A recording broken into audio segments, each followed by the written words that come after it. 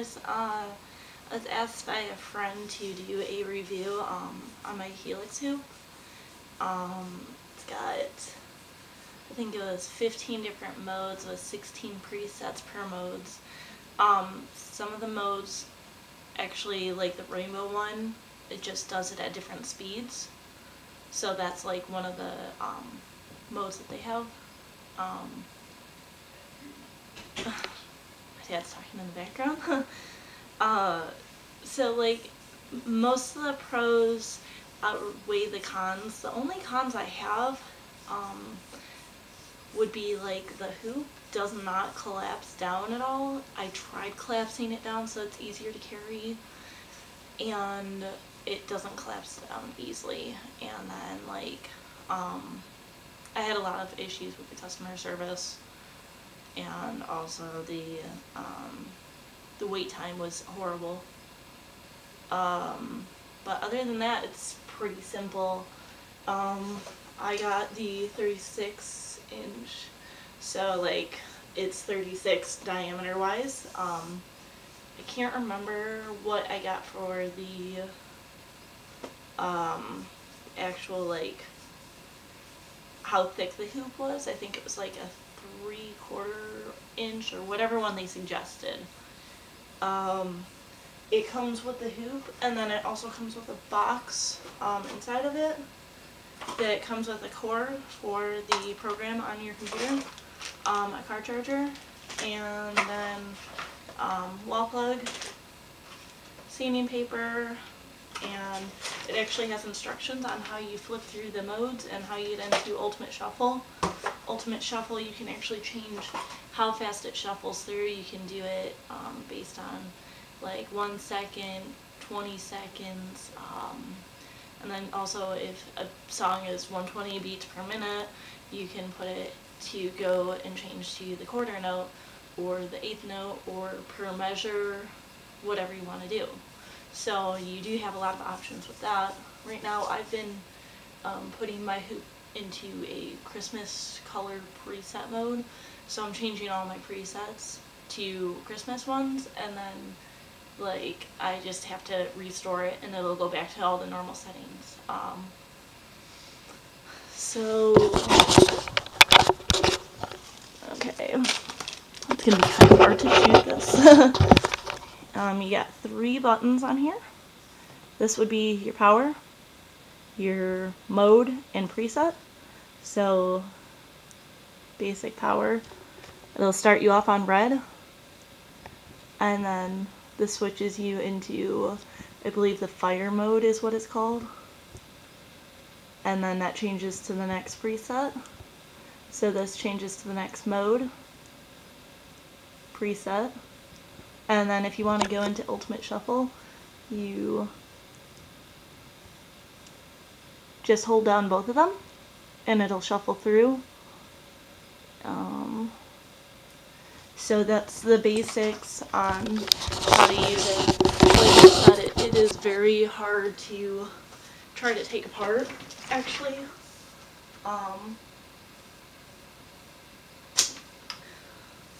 Yeah, I don't like taking it apart.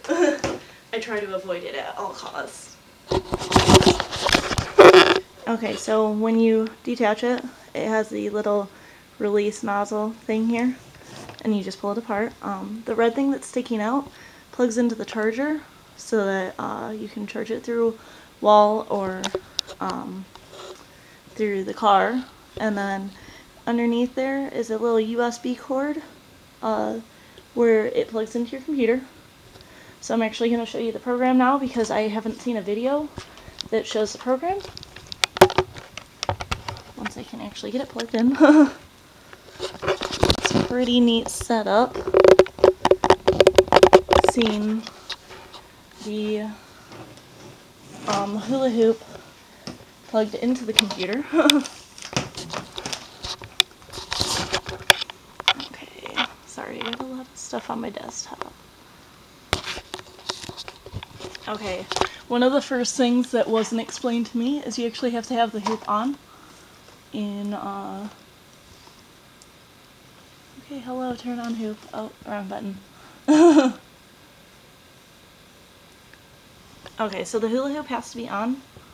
Actually, I'm gonna turn off the lights so that you can see the settings and what it's doing to the hoop.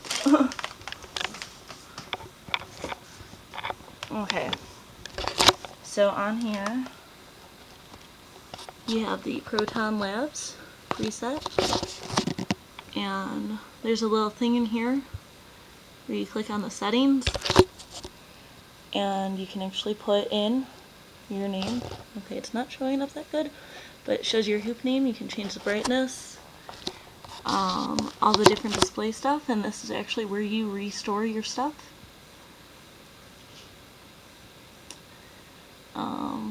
But say you wanted to change,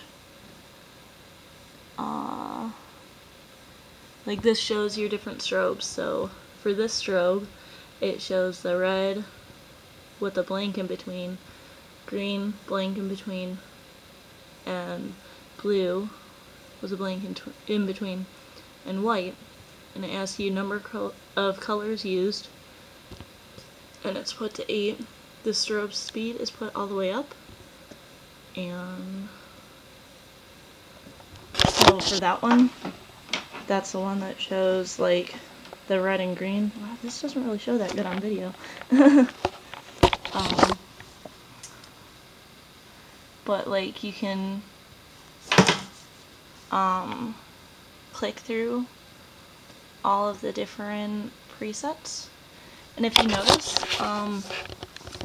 looking from the inside of the hoop, you are not blinded by all the colors. But if I move to the outside of the hoop, it's a lot brighter.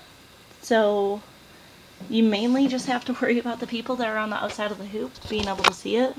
You'll be able to see the trails from the side, but not as clearly. So I guess that's kind of good because you don't want to be blinded while hooping. There's a bunch of different like settings on here, so I'm not sure which ones to really go over.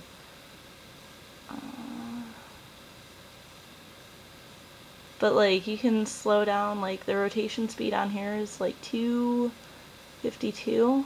So say I want it to go slower. Now it's moving slower.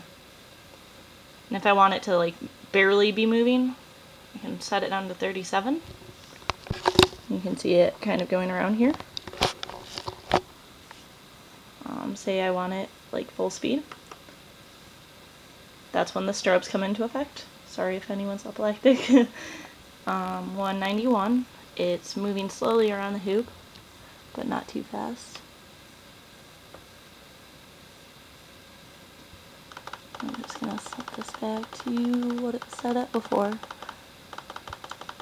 The sucky thing is clicking back to what you actually wanted it to be. But it has so many different options that you can do. I think one of my favorites has to be this rainbow setting. It is preset, or mode 13, preset 2, and basically once you start moving it, it doesn't look like it's strobing, it actually just looks like it's staying in place.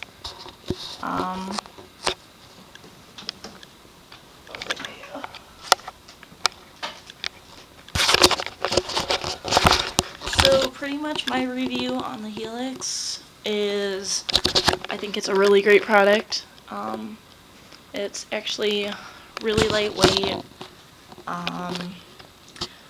The only problem I have is a lot of people bump into it sometimes, and I've actually had a lot of people ask to use it, and I'm like, you don't know how much this hoop costs. It costs more than like 1 or 2 paychecks. Ordering it's pretty easy. Getting the information and making sure it's actually shipping and when it will ship is extremely complicated. They don't update their tracking information enough.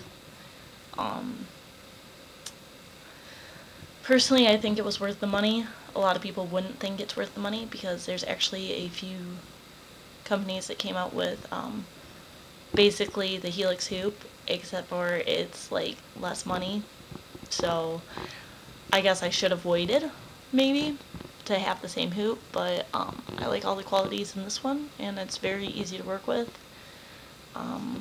And yeah, I mean, it's overall a good hoop, not a starter hoop for anyone that's wondering.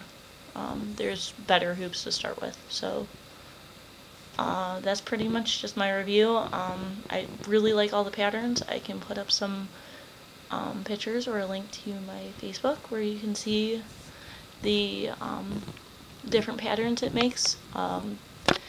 It makes endless patterns. Unfortunately, it doesn't make some of the patterns other hoops make. So like this one makes really awesome checkered ones, and it makes like the hoop look like it's not connected to itself, but there's a new hoop that came out that makes like the shape of hearts and skulls, and this hoop doesn't do that. So I guess like that's kind of a downfall there, but